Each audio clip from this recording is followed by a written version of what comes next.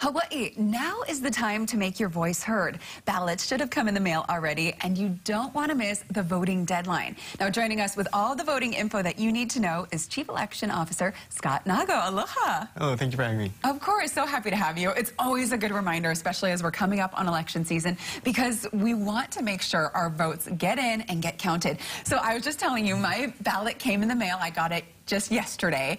So for those who haven't gotten theirs just yet, what should someone do if they haven't gotten theirs? So if you haven't received your ballot yet, you can do two things. You can call your county clerk's office to find out where your ballot is, or you can go online to see if you're properly registered, because ballots are not forwardable through the mail. So if you're not properly registered, you won't get your ballot. Okay, perfect. Now, voting by the mail, I think some people are still, not quite used to it and want to make sure that their vote is counted. So if you are voting by mail, is there a way to make sure that your ballot was actually received? Yeah, so you can go to our website, elections.hawaii.gov, to sign up for ballot tracking alerts.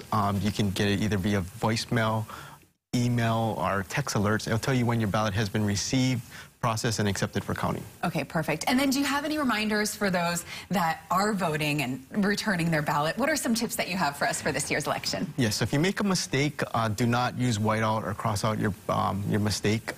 Call your clerk's office to get a replacement ballot. Make sure you sign your return envelope.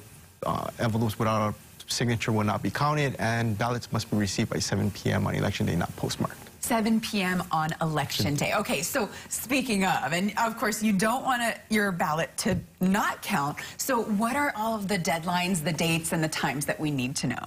So the most important one is ballots must be received by 7 p.m. on election day, starting this Tuesday. If you want to vote in person, you can go to a voter service center to vote in person. Or if you're not registered, you can register and vote in person at the same time. For a list of those locations, you can go to our website, elections.hawaii.gov. Okay, so again, a lot of the ballots are already in folks' mailbox, but if they haven't yet registered, if someone out there hasn't registered just yet, they can still vote in the general election. Yes, you can register to vote by mail, or you can, like I said, you can go in person to a voter service center and register there. You can register by mail?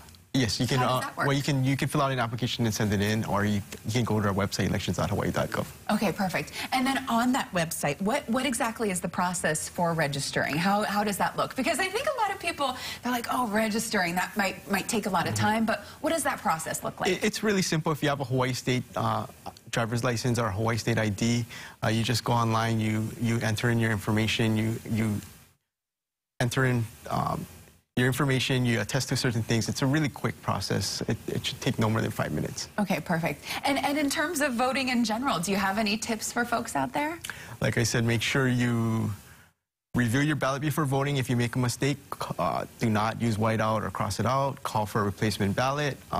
Make sure you sign your return envelope, because if there's no signature, it won't be counted. Oh, okay. And make sure your ballot is received by 7 p.m. on election day, not postmarked. So if you're going to mail your ballot back, do it by August 2nd. If not, take it to a place of deposit or a voter service center. Okay, good to know. And when you brought up that signature, I feel like that's probably a common thing. What are some other things that I guess are kind of the frequently missed things, or things that you want to warn people about?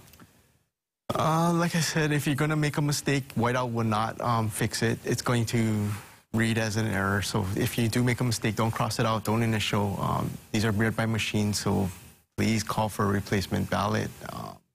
And like I said, one of the big issues, if you don't sign your ballot, you will be notified and you'll have 5 days to check it, but okay, why take that extra step? Just make sure you sign your ballot. And why make you guys do that extra work too? So make sure your ballots are signed.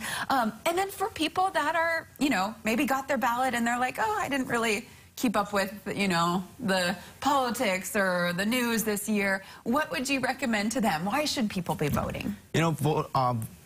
Voting is important for a healthy democracy. Without participation, we don't have a healthy democracy. It's the cornerstone of democracy. Without participation, we don't have a healthy democracy, so people should vote. Definitely. Make sure your voices are heard and do research. Google all of the folks that you're potentially going to be voting for. Make sure that their values align with yours, and make sure, again, you're getting your voice heard and being represented. All right. Thanks so much, Scott, for joining us. And don't forget to sign your ballot and send it in. Again, the date is November 8th. November 8th. 7 p.m.? 7 p.m., yes. By 7 p.m. Before. But you don't want to wait till last minute. Do it a couple days before, right? All right. Thanks so much, Scott. Appreciate you. Thank you.